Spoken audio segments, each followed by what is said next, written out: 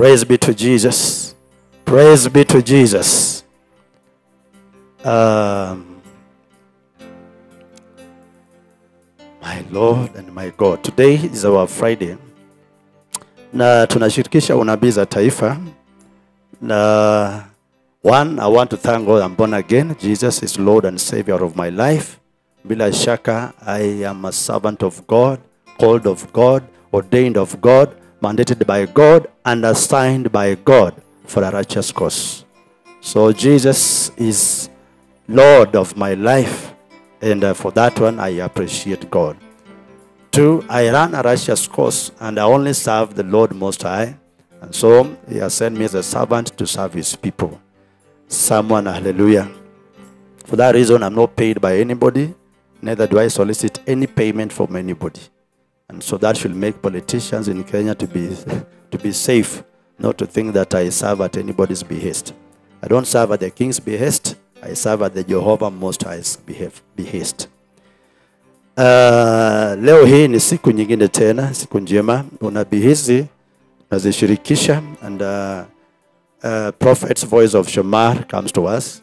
And we're looking at Kenya on a free fall as Ruto charms Raila into miscarriage. Ruto charms Raila into miscarriage while the church enters into deep slumber. So these are two prophecies in one. They are very serious and very important. Someone get me Raila Odinga online. We have agents who know, who also eat from this world. Share a link to them, to his wife, to his son. Share a link also to the State House. I say so because I know that Kenya's security apparatus will depend on this channel. And so for that reason, I'm not afraid to do so. I'm not afraid to do so because it is the will of God. Now, it is very sad about what is happening today. I remember giving a prophecy about Raila Odinga. I've given warnings.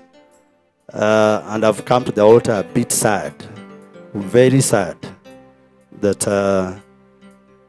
Ruto's charms seems to be swallowing Raila Odinga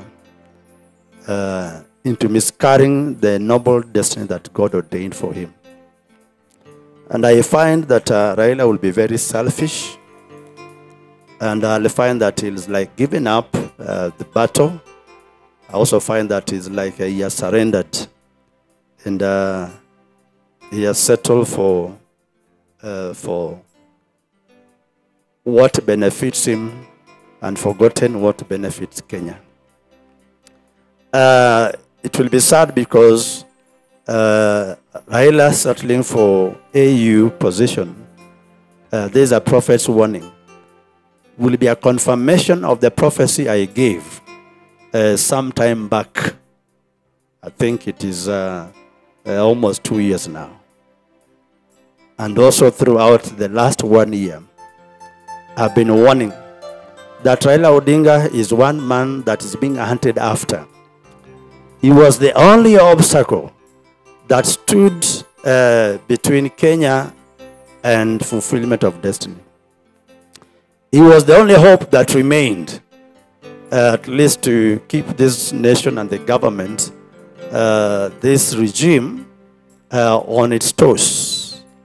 I remember I gave warnings about Ruto's regime.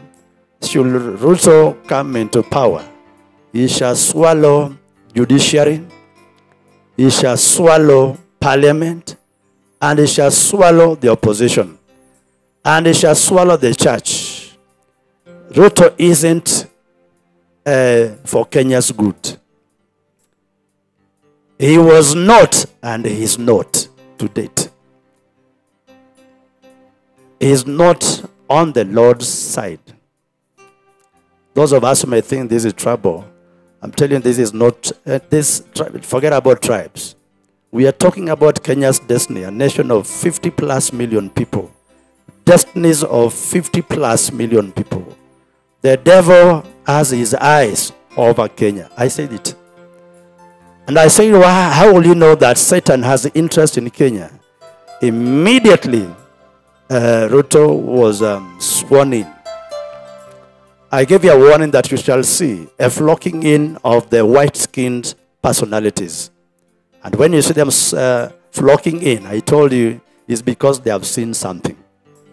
And the agenda of Ruto being in power is actually, there are actually dynamics in the realm of the spirit that favor Satanism.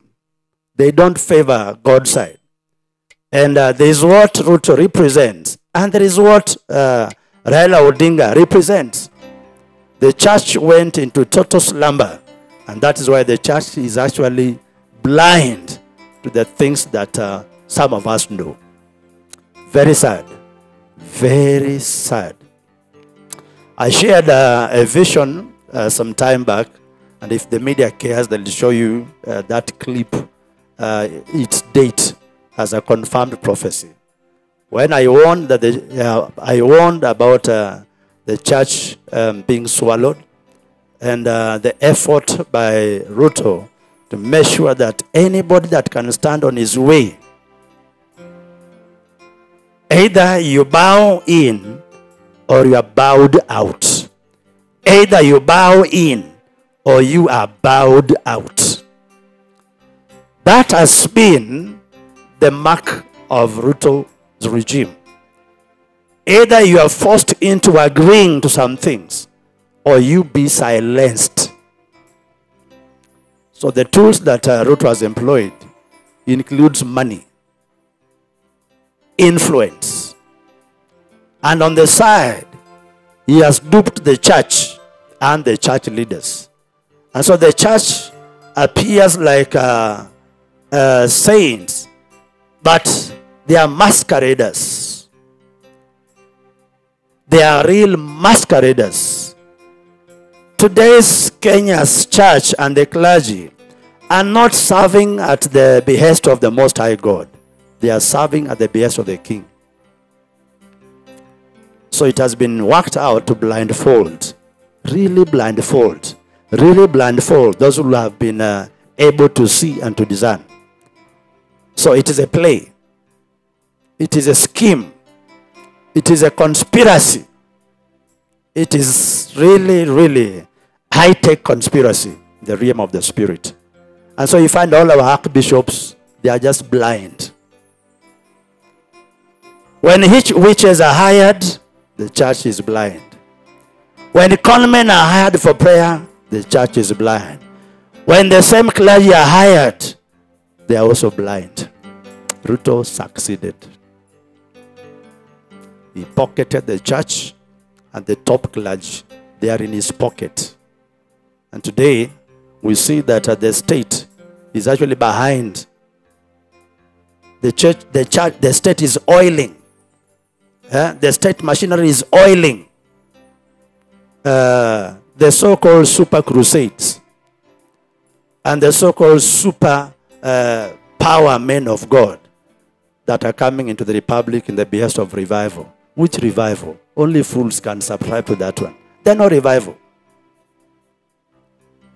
And those archbishops may look big and strong, maybe, but they cannot fool all of us. Those who want to attend those crusades, you attend them at your own. I, as a prophet of God, have not seen God there. Those who believe that I'm a prophet of God, you shall heed to my voice. Those who think that I'm not, you shall follow them. Kenya is being divided into two. Those who are remnants pro-God, and those who are actually maintainers of status quo, allowing Satan to reign. So we see that the state has employed machinery on every side. The only hope Kenya had was Raila Odinga standing as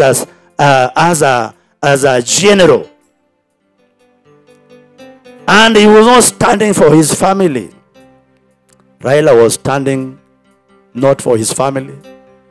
He was standing for the cause of God.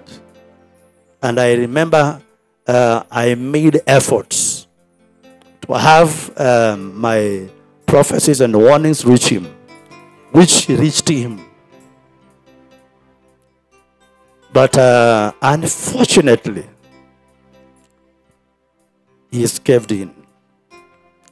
He is caved in. And I remember the last prophecy I asked, is Raila getting tired? I say, Jacob, are you getting tired? Are you giving up the battle? Are you surrendering? To whom will Raila leave the nation? Who? Because settling for AU is actually a death knell into Raila's political career. And I warned about that. And I say, should Raila be out of the way, there shall not be another that shall have a voice like Raila. There won't be another. Because his voice has been louder than the church. His voice has been the loudest than the political activists and human rights activists. Then I warned that the international community, and I warned it some time back, that they'll be employed into muzzling Raila Odinga. And I say, church, watch. Maybe it seems like the intercessors who are praying for Raila got tired. And the enemy, like what you say, Jachien Jakinda Maradir, that Satan really is so persistent. And you have seen the persistence that has been employed by hook and by crook to get Raila Odinga. If they couldn't kill him, they will buy him. If they can't kill him, they will buy him. Today, the world now knows what I said was true. They never managed to kill him, but they have managed to ensnare him. They have managed to ensnare him. What a dark season for Kenya. It's nothing to celebrate. It is nothing worth celebration. It adds to the saddest moments of the Republic of Kenya. It adds to our saddest moment. Now, it was the only obstacle that was standing on the path of Ruto. Kenya, you are set for a free fall. Mutaanguka with the speed. The king will fool the nation the worst. Your king will make merchandise of you the most. And with the super crusaders in the name of the church clergy by his side, you can only expect the worst. Ni machozi sana, ni machozi sana. Ni machozi sana. Those are moments I wish, Nyasai, iko Kenya ingine, is there another Kenya? The Western world, Western operatives, they have been behind the negotiations, which I said. I told someone, tell Raila's family this thing. And I should be, let the NSIS check my prophecies. Let Raila's security apparatus and his advisors check the prophecies I gave. You are only to blame yourselves. Raila's handlers, check the prophecies I gave. I warned about a carrot being dangled for Raila. And I said, let no Raila settle for the offer that shall come. Let him never settle for the offer. There were two. Either become the opposition chief and be given office and the package that comes with it, or you be assigned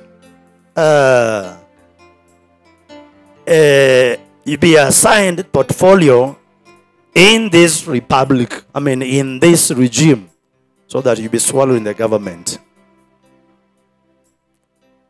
And the other one I said is the international community will want to coin something for him as an office.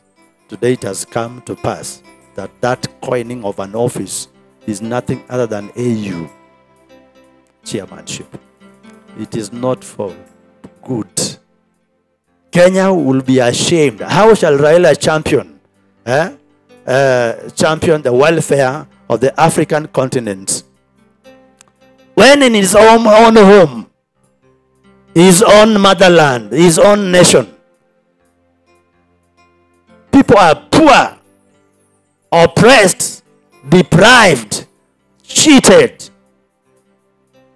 disillusioned, and having a despot in power for a president? Very sad. I don't think Raila will be proud. There's no pride. It will bring Raila Odinga more pride if you stand for your nation and the people who have suffered, who are voiceless, who have got no crusader for their rights. It will have brought more pride for you, Raila, standing for them than going to be celebrated outside your nation with persons who don't know the pain that we have in Kenya and your significance of staying in Kenya. He has been the overseer of Kenya's politics. Kenya mnawachwa na manyang'au. Kenya mnawachwa na manyang'au. Kenya mnawachwa na manyang'au. Kenya are being left to you are being left to hyenas. Kenya being surrendered. Kenyans are being left at the mercies of hyenas. This regime and their operatives are worse than hyenas. They are worse than hyenas. The things we see in the spirit, these elements are worse than hyenas. Their appetite for glory can only match the devil's. Their appetite for glory, self-glory, can only match that of the devil. They are worse. Their greed for wealth and for money is beyond imagination. So much that church has not been able to stop them. Really, Kenya is in judgment. Kenya iko kwa mashaka. Paka nasema, way God. So you've made me a prophet, your voice at a time like this. And I remembered how Jeremiah cursed the day he was born. And cursed the womb that carried him. That was Jeremiah. Now I understand. Now I know. There are things that ordinary fellows don't see. There are things that we prophets of God, the holy prophets of God, see and we know. And I tell Kenyans, too bad, too bad, too bad, too bad. Very sad. This regime has been really a mockery for leadership. Real mockery. But did not God say? God told us. Did I not warn the nation? I warned you. There has been piling pressure. There has been the piling of pressure on Raila Odinga to abandon his championing and crusading for fairness, fairness in the governance of the nation, justice as well, and our welfare as a people. Only enemies of people will have wanted to remove Raila from that quest. And you know what? They have succeeded. So Kenyans will be overtaxed. Raila will not talk. Kenyans, you'll be overtaxed. Raila will not talk because he'll be given to be busy somewhere. The same school of thought is what has been used to arrest Oginde, and Oginde, David was taken. Today, Oginde can't talk.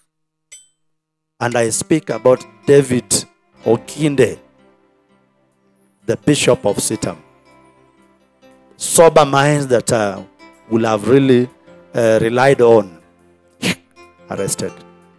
Then were made busy with the state portfolios. Ole Sapit was also captured. You will have been a sober mind to talk in such times. Today, even if he speak anything, no one will hear him, because he is the one who rubber-stamped the criminality of Kenya's elections. He celebrated it, yet he knew that the cup was dirty. The process was dirty. The outcome was equally dirty. He rushed there to give it God's rubber stamp. Okay. So who shall hear Ole Sapit? Only fools. Only fools. He has taken those who have been vocal in speaking their minds, to help the blind to see. He took them. Please, someone now know that Ruto is an institution. Someone now know that Ruto is not a name. Ruto, as the captain, is an institution. There is a force behind Ruto. There is a force behind Ruto. That force is bigger, powerful, stronger, mightier. Only God can stop him. Nasikitika sana. You know, you feel like a prophet who's been sounding alarm, alarm. I've been sounding alarm, alarm, alarm. What I feared most for Kenya, you. And I think Raila has given up, because there's a time I said that Raila will be isolated. He'll be a general without an army. A general without foot soldiers. Man, those who surrounded Raila Odinga were all betrayers. And I said that he'll be like a general on his own. And I think he must have suffered cold, loneliness, isolation, fighting a battle that he doesn't have enough support. I think he reached that point whereby he was like, who am I fighting for? And Satan told him, yeah, there's no one you're fighting for. So whom are you dying for? So it's like, whom am I dying for? Satan told him, there's no one you're dying for. And that is how Raila escaped him. Naambia Kenya kutakuwa kuzuri. Now follow me and hear why it won't be good for Kenya.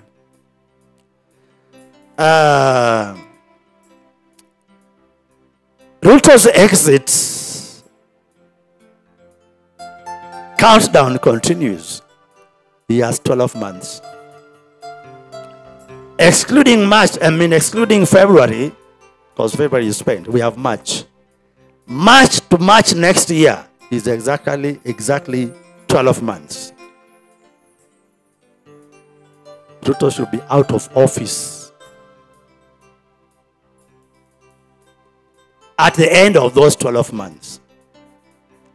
And so April, as I told you, is the month that should have Ruto out of office. April 2025. According to the calendar that I read to you. Now look at Raila's arithmetics. Look at the arithmetic that I don't think Raila knows.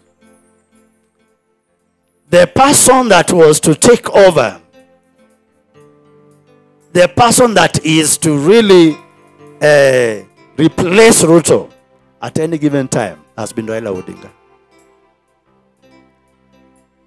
Because judgment number 9 and number 10 are the judgment that will strike Ruto out of office. The one that is well placed, that was to be compensated, recompensated, was Raila Amolo Odinga. Recompensation, it is him. Now, while he is waiting for that, look at what the enemy has done.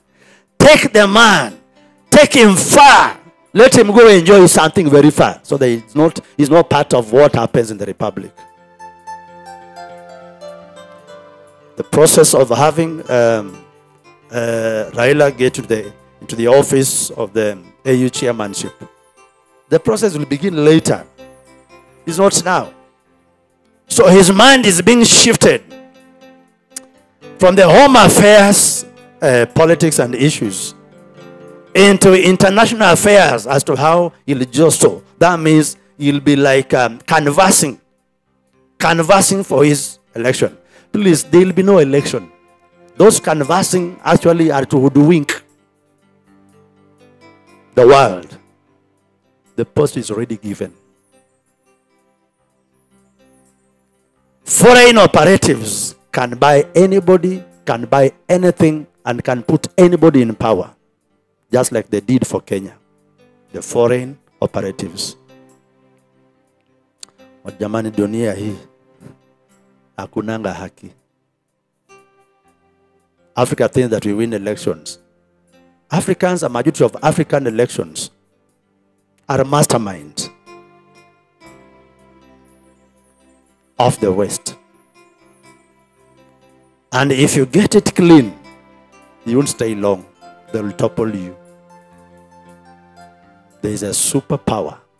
There is another authority behind all those elections. And so they're the ones behind orchestrating and maneuvering who reigns over Africa, who rules Africans. And so even the post of African Union is just,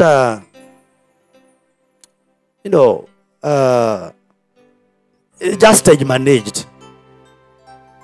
It's just puppet. It's just puppeteering. Because someone else calls the shots, pulls the strings. And the AU chairman is just to play. Just play the tune. Someone pipes the piper, and the chairman dances to the tune.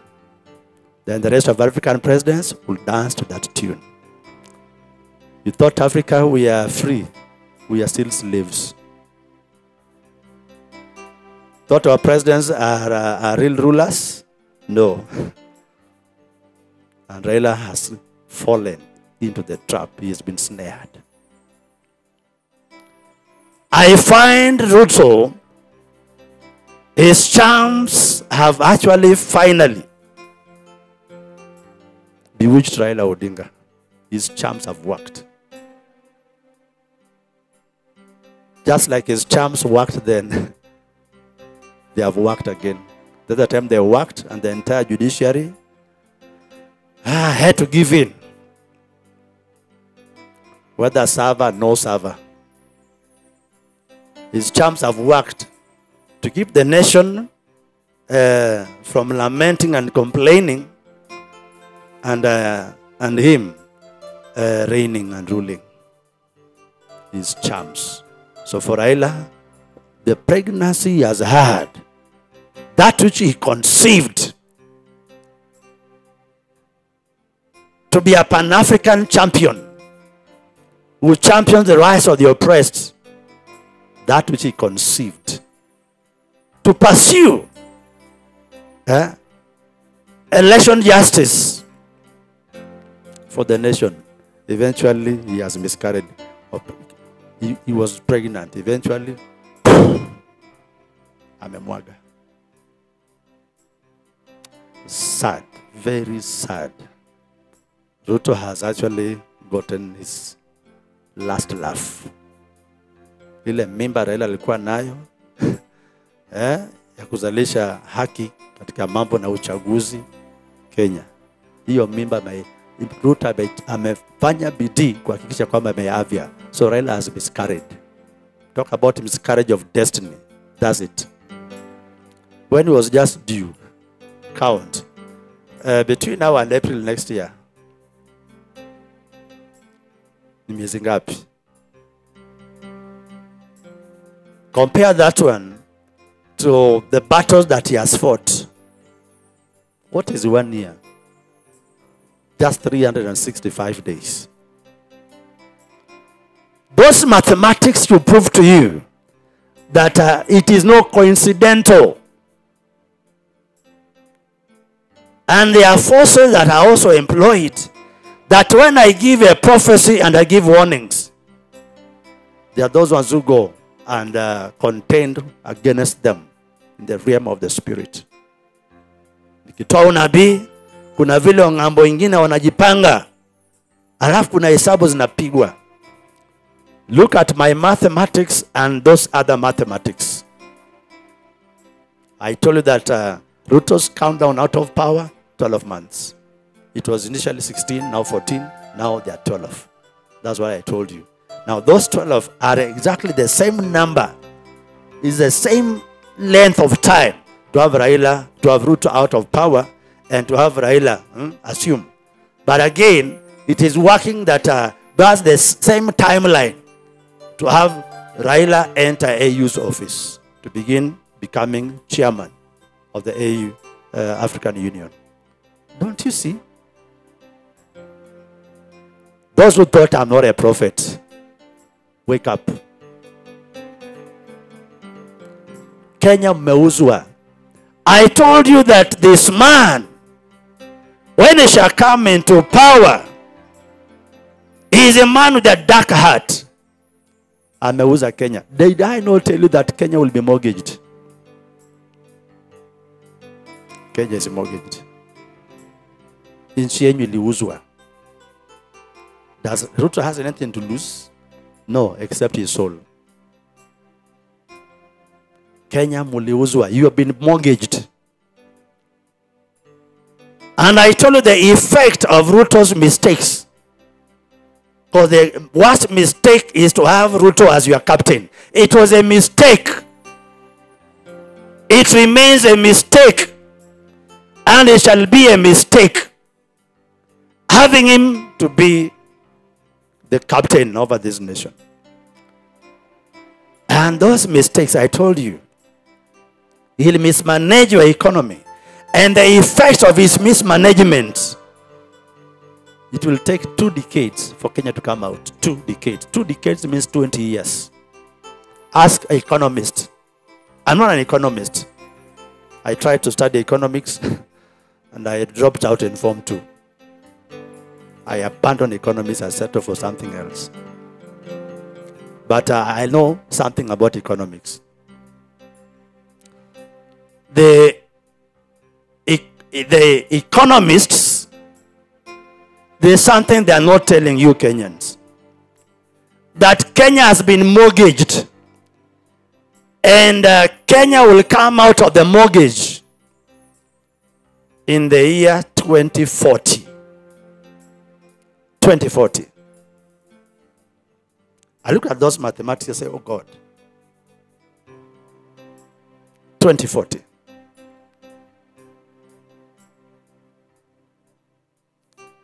Kama hujalengi nchi yako, ifuo mara dear.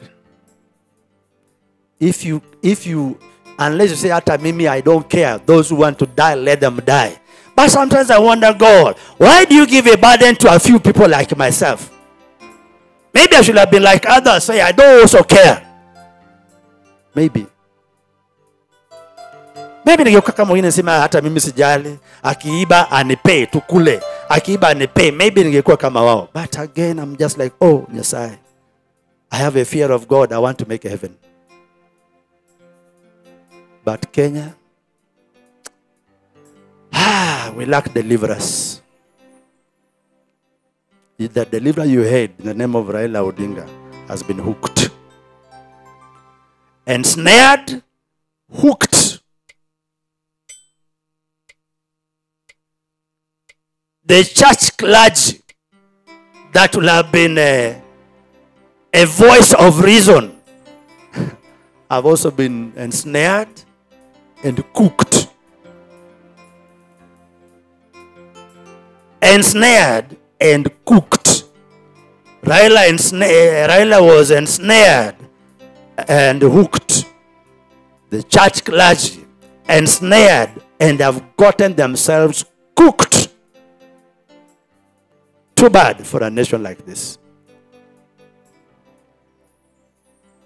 Too bad. So sad.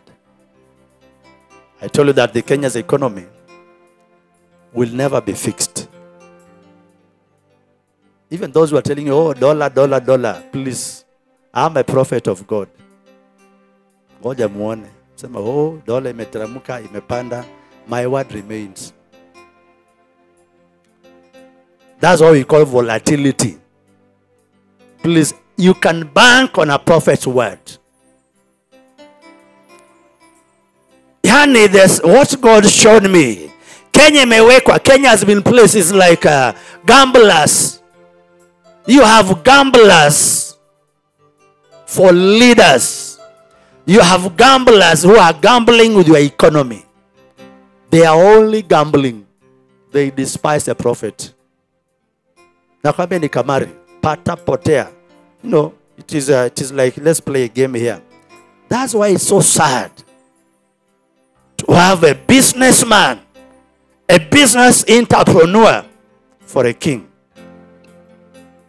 To have business entrepreneurs for prince. To have business entrepreneurs for governance. They just employ brokers. They employ brokers. For government operatives, they employ brokers. Who shall broke what? Who shall broke what? If you broke what? If I broke, what will I get? So Kenya has brokers. Brokering Kenya for the highest bidder.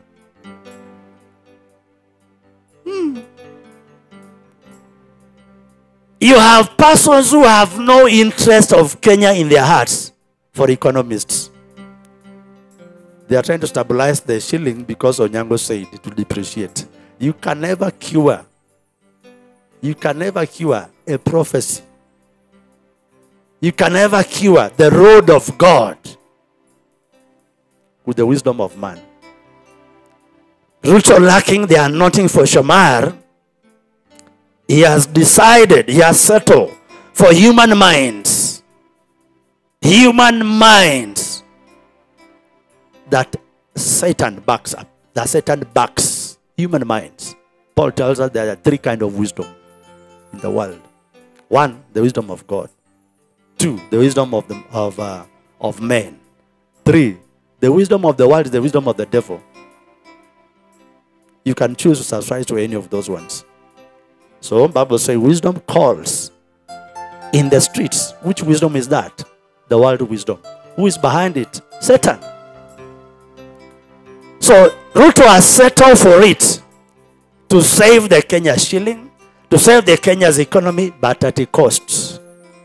So look at the foreign operatives. They are trying to stabilize the shilling.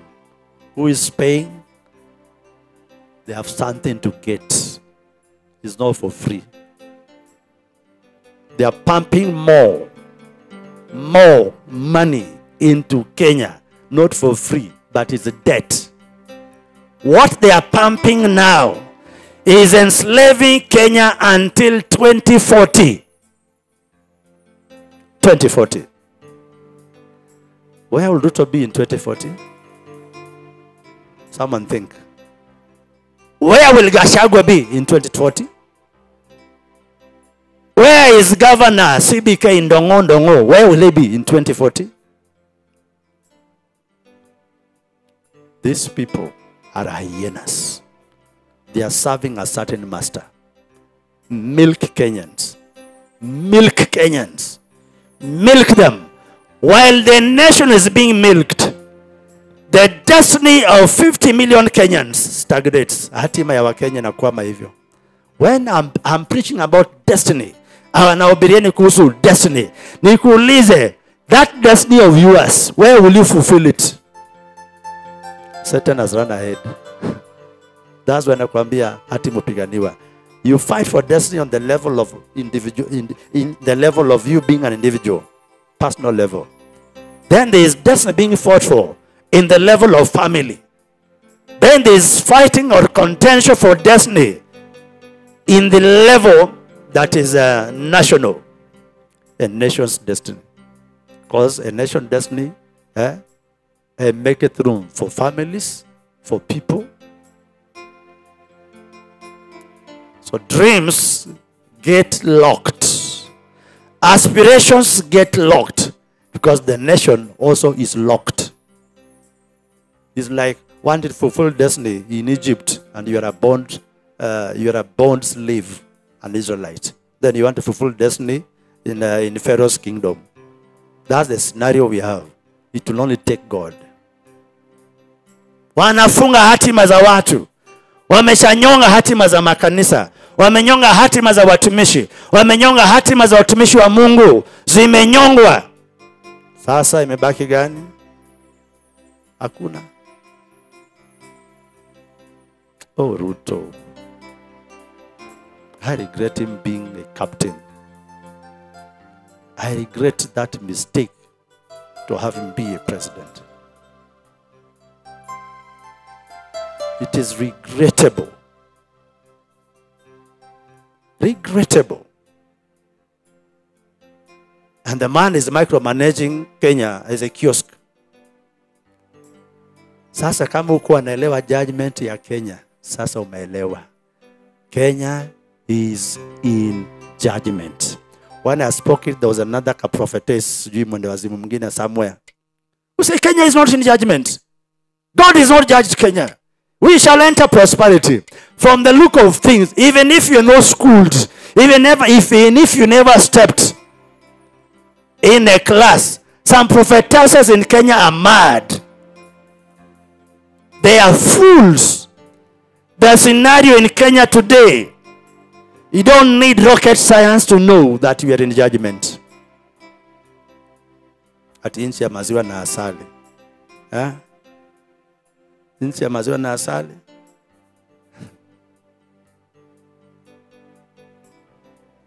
Mbaya. It was a mistake. But today, that's the judgment we are reaping from God. That's why come where I see mabaki. If you're not a remnant in God, utalia. I said, kwamba, there is no reprieve for Kenya soon. There is not. And the equations are now complicated by Raila's exit from Kenya's scene, political scene. Raila's exit from Kenya's political arena spells doom. It is a loss. And Ruto celebrates. In fact, Ruto should organize a celebration party. Please, Ruto, organize a celebration party. You toast. Mka toast. Nikiwezekana, please, wekeni pombe kwa glass. Kanisa Kenya mulie sana. Lieni. Because Raila was better than archbishops. What if combined? Raila was better than all our archbishops that are eating mandazi and biscuits. And now they are planning for Benin to come. Raila is better than all of you.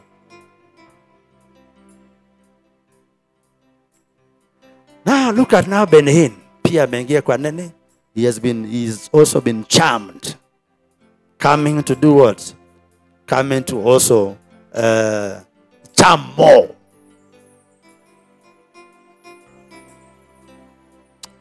I wish Benin would have had me. I wish Benin would have had me. He's coming into a nation that God is judging. And unless he despises me as a prophet, unless Benin, you despise me as a prophet of God, you are entering into God's judgment. When God is dealing with a nation, unless he had clear orders for you, go and contend for them. Which God will not have fooled me. To have sent me the word, then he sends you for reprieve. He sends you to come with the medicine. Do you carry the healing balm of Gilead for Kenya? I know Benin love mega meetings. You know, any king will love, any preacher will love to be hosted by kings. So while Benin, you thought you are catching, you are caught. You thought you are fishing, you've been fished. You are coming into a nation that suffers God's wrath, suffers God's judgment. The person that are inviting you are the very, very culprits. You are coming to be used. I wish you knew. Wish you knew. I don't watch news. It's out of choice. I felt sad for a nation, Kenya, that I can't sit watching news because I'm not proud of this nation as at now. And that's why I don't watch Kenya's news. I don't buy a magazine. I don't buy a newspaper. Man, I'm a sad prophet. A nation given to dogs, given to hyenas. I lost my pride for a nation. And I've been hoping and praying that this nation shall be redeemed in my dispensation as a prophet. That's my hope. And that's what keeps me going, because I have wished to be in another nation. But God has not allowed me. So I'm in it because the will of God will have me remain in Kenya. But looking at the things Kenya will go through while we are still in judgment for 14 years, then out of that judgment after 7 years, is a sad scenario for a parent, for a pastor, for a father that has fathered many souls. And yet time is going. Ni chungu sana. Chungu sana. And that's why I wonder, crusade inatengenezwa, that crusade being organized by those organizing for Benin, who is coming at the invitation of the First Lady, Rachel Ruto. Those organizing, don't cheat us that the state is not oiling. Which pastor has money to hire? Which pastor in Kenya can manage the budget of Benin? Now let's think. Which pastor, which archbishop or which bishop has the kind of money that it takes to host Benin? Who travels with a private jet? Who? Only state can do so. And so with all due respect, Harrison Nganga, stop fooling us. That is not at the church. Which church is paying for him? In the first place, all of us know that Rachel Ruto is the one who went headhunting and scouting for Benin. Benin publicly say, you know, I was being sought after by Kenya's president's wife. And they invited me, and I'm like, I'm still thinking about going to Kenya. Now, here, Harrison Luganga, you enter into murky waters. And it's shameful.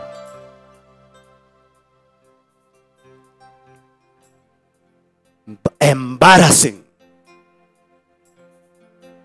To try and cover up that Ruto is not inviting, it's not Ruto's wife inviting Benin, that it is the body of Christ. Which body of Christ? I am a body of Christ. Which one are you talking about? Those are what complicates our equation. If Benin, you are serious and you wanted really, if you are really serious sent of God, you should have given terms. If you are coming to rally all the pastors and all the bishops into repentance, then the first thing they should have done is that they return Ruto's money. They sell their buildings, sell their cars, sell the buildings that were built by Ruto's money, Harambes that were done. All that money be collected. Then those pastors will be morally correct to rally a repentance. But as long as their churches were built by Ruto's money, as long as they are driving vehicles that were purchased by state cash, state money, and as long as they are running TV stations that were sponsored by the state, as long as they are sitting in auditoriums that were built by Ruto's fundraising, as long as they are surviving, and their lifeline is Ruto's cash, they have no moral authority to rally repentance. Neither do you, Benin, have a moral authority to rally anything called revival in Kenya. It is a smoke screen. It is a show. No one has told you. All those bishops sitting there telling you that they want you to come. Unless you are coming in and maybe it's because, maybe it could be that you also have the same DNA. Because birds of the same feathers flock together. But I stand to be singled out as one that say no to your coming. Kenyans were being cheated by the fathers of faith that they want to rally revival. Revival from where? Revival, the robes they wear, the food they eat, the cars they drive, the offices they sit in, the houses they are built, the churches and auditoriums they are built, the gifts they have been gifted as land belongs to the state, which are taxes from poor people, taxes of poor Kenyans. Then the same bishop want to tell you now we want revival. Revival to bring who? To bring God or to bring the devil? Your guess is as good as mine. Whom are they inviting? Whom do they want to invite? Is it God or Satan? After I talk like this, I'll be hearing phone calls. That's what they always do. And being sent emissaries. Please, may your emissaries die on the road when they're coming for me. May their legs be cut on the road when they're still coming to me. And may their phones also find Mimi Muteja. I'm not interested. But I'm very sad. Very sad. Very sad. Very sad that Raila has been forced into miscarriage. The last prophecy I told you, Kenya harvesting doom. Now you can see Kenya harvesting doom. Kenya harvesting doom. Ni kipindi kirefu mutavuna. Do I have good news? I still have bad news. That plague number 8 hasn't finished its course. Na Wakenya mujipange, mujitayarishe. Plague number 8 haijamaliza mafuriko. Mafuriko haijaisha. I warned you in the last prophecy. I've come to give you the last warning. Mafuriko inakuja. This is the last one. Mvua ya mafuriko itachapa Rift Valley. Na Rift Valley nimewekewa wazee wa Laibon kuniweka in size. Na wao wanafanya bidii. Wanafanya bidii. So ni vita ya mawingu. Utaona inakuja hivi, then Malaibon wanafanya. So mimi nimemwambia okay, fanyeni hii nyingine tuone kama mtazikwa. Fanyeni hii nyingine. Na kuambia ghadhabu za Mungu ziko. So mvua yenye inakuja hii ni ya masika. And Mombasa mujipange. That is cost. Ukambani mujipange. So when I talk about Mombasa, remember I warned watu wa Mombasa. So I talk about cost, because Tana River, I don't know, Tana River is a county, or is it whatever, a county, yeah? Just like Mombasa is a county. So, onani vile kutafanyika. I say cost. Then, Ukambani is eastern, eh? Entes Machakos, and Makueni, and Kitui. Watch. Then you watch northeastern, the last leg, ambayo inaguza mpaka Turkana Rift Valley. Rift Valley mnaenda kupata maji. Mko mnataka maji. Maji mnataka maji. Sasa mnafunguliwa maji. Mtaipokea maji. Inaitwa mafuriko waters for Rift Valley. So Rift Valley kumeandikwa malai bonds on they are really wamewekwa because Onyango is in Rift Valley. Naomba nimepangiwa hao wazee. Na naomba Mungu kwamba wanaosimama barabara yangu mkufe kama nzige. Utoa yaka udede. Because it's like you are clashed with the one that God has sent, you are employed. When Onyango prophesies, you people, you overturn. And that's what they have been employed to do. And that is why there's a big screen when I speak, being viewed at State House. Na inaandikwa notes na kurekodia chenye nafanya. Listen, mvua hiyo inakuja. I will advise wewe mtu mwenye haki ujipange.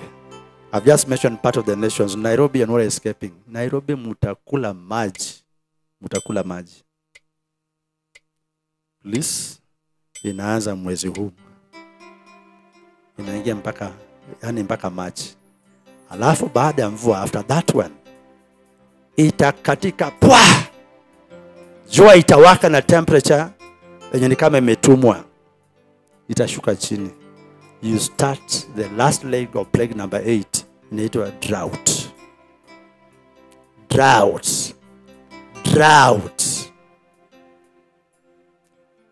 Real drought. There will be rationing of water, rationing of power for a long time. So that plague will eat the nation. Paka mutaagiza mahindi, mutaagiza mchele, mutaagiza mboga, mutaagiza vitu. I've warned you enough about the coming plague. I've warned you enough. So you'll see it. Those are not judgments that can be overturned. They aren't. So I can't waste my time praying for their overturning. They are actually there. Born of God. They are there. So after that, then judgment number 9. That is plague number 9.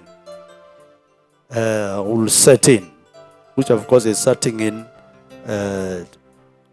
next year. This plague number 9 and plague number 10. They're the 2 plagues. That will be the last stroke on Ruto's backbone to go home. As the Lord has ordained it, so shall it be.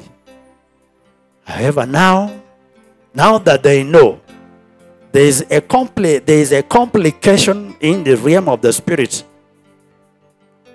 Now that Raila is being stolen the other side. Maybe unless he changes his mind. If Raila changes his mind, that will be better. But the judgment of God will not stop because Raila is out of the equation. The equation, God's judgment continues anyway, with or without Raila Odinga. Sad, very sad. I have a verse for you. That is Psalms chapter number 12 and verse number 8. The wicked walk on every side when the vilest men are exalted. The wicked walk on every side when the vilest men are exalted. And that's where we are entering now, because Raila was an obstacle, and removing him from the way will give space, will give room to these corrupt elements to do all they wanted to do without being strained at all. They'll do what they want to do without straining at all. Zaburi 12 mstari wake ni 8 yasema hivi: wasio haki hutembea pande zote, na ufisadi ukitukuka kati ya wanadamu. Ufisadi ukitukuka kati ya wanadamu. So watu waovu, andiko yasema kwamba watakuwa na uhuru wa kutembea kila mahali ama pande zote. Wakati watu waovu wamewekwa madarakani, so waovu wanainuliwa. So katika hali hizo, Raila Odinga kufanyishiwa kupatiwa ka madaraka, hiyo si madaraka, ni mtego. Basi nchi ya Kenya wale waovu watazidisha uovu wao tena sana. Now they will steal. And you know what? Foreign nations squeeze the foreign nations. It's not like the days of Moi that you'll hear America and the ambassador vocal in criticizing. Today they are nowhere. You'll hear European Union vocal in condemning. Today they don't. They don't. So you have a king who strides. And he strides across. He strides horizontally. And his pride is in borrowing. His pride is in selling the nation. His pride is in mortgaging the nation and the people. So they cannot criticize him because they have something to get from him. Just like Mobutu Sese Seko enslaved the entire Zaire. He did it and the Americans were there until only death removed him. The same is what Kenya is poised to have. The Americans, the whites, the European Union, and all that, they are watching and they actually dancing to it. In the meantime, they are milking the nation. Only God will save us. And that's someone celebrate the plagues. Let's see what the plagues will do for us as a people. Let God remember the remnants. May the Lord remember the remnants. May the Lord remember we, the remnants. In the midst of all this, wajamani, machozi yako kwamba Mungu akukumbuke tu, maana please, hakuna kizuri cha kufurahisha, cha kusherehekea hapa Kenya kwa sai. So those of us who must be in the nation, let's keep preaching. Let's keep sounding it. But even when we sound, not everybody will change. Kuna wale ambao our sounding is actually falling to deaf ears. But the Lord shall remember us. Dear Father, this is very sad. And I just want to surrender to you. I repent, Lord, for at times feeling like I need to run away. But again, Father, I thank you because you purpose that I be around. I pray the Lord shall shamar myself and all those people that, Lord, you've ordained to receive grace by me as your servant, Lord Jesus. I pray that thou, my Lord Jehovah, shall have what you have ordained for Kenya come to pass. So the judgment that, Lord, is actually biting, may this judgment, my Father God, continue. But remember the remnants. Thank you, Lord, for today. Pray that this warning and confirmations of these prophecies will endear many to repent and come back to you. Thank you, Father. In Jesus' name I pray. Amen. In Jesus' name I pray. In Jesus' name I pray. Amen. Amen.